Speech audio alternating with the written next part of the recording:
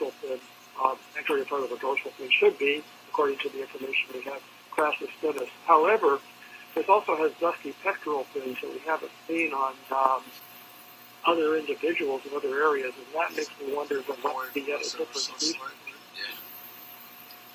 And I caught a glimpse of the other fish that we saw, and I've already forgotten what it was.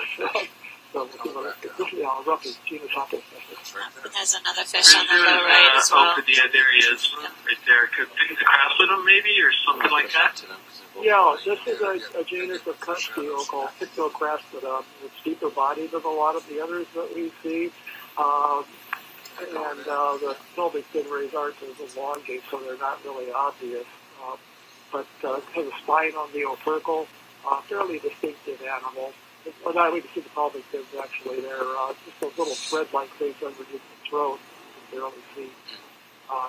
So Pictocrastidum, there's a species in Hawaii, Pictocrastidum natum, but there are other species in the genus, and we're not sure what species are here in the Phoenix Islands or Hawaiian Islands. I'm seeing several white dots on this fish. I'm not sure if they're some sort of ectoparasite or something else. Yeah, all over the head you can see. Sort of undefined, but there's actually a parasite on one of these pectoral fins. Looks like it's dangling right off of the pectoral fin. It's type of an isopod parasite called a nathid. So we do see some of these isopods, small and large, and this is a different type than what we've seen so far.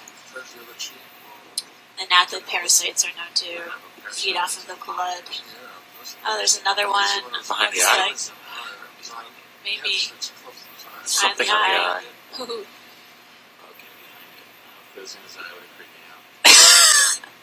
It's close to his eye. Oh, wow. This fish looks like it's been through a rough time. Taking a closer look at this. Oh, it is on his eye. I wonder if it's a type of leech, actually. I don't know, it looks kind of nondescript and smooth, although maybe